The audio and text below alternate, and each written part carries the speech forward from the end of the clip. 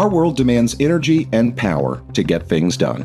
Internal combustion engines use liquid and gaseous fuels to deliver nearly all of that power. For 200 years, these engines have helped shape our world. Thanks to continuous improvement, they're well positioned to help us meet the greatest challenge of all, a low-carbon, sustainable future. It's a complex challenge that requires many solutions. Advanced engines are able to deliver power in the best of both worlds, where and when it's needed at the intersection of our current and future energy economies. And they're able to do it in new and more sustainable ways, starting with the fuel. Advanced engines can switch to using renewable fuels like ethanol, biodiesel, and renewable diesel.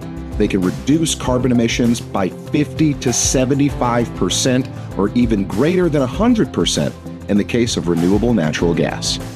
Because there are many different uses for advanced engines, different kinds of fuels are emerging. Some advanced engines are being developed to run on hydrogen, a zero-carbon fuel. That helps us use existing engine manufacturing operations and keeps the servicing similar too. It's efficient in a variety of vehicles and equipment, making it a new option for sustainable power and mobility. Engines are also more energy efficient, using the smallest amount of fuel possible to perform the maximum amount of work. With advanced emissions treatment systems, advanced new engines already achieve near zero emissions, but even further progress is on the horizon. There's new interest in electrification, but there are still lots of challenges, like making sure the electricity comes from renewable sources and the power grid is able to deliver it. Electrification and fuel cells will play an increasing role for cars and some trucks in the future, but they're not suited for everything.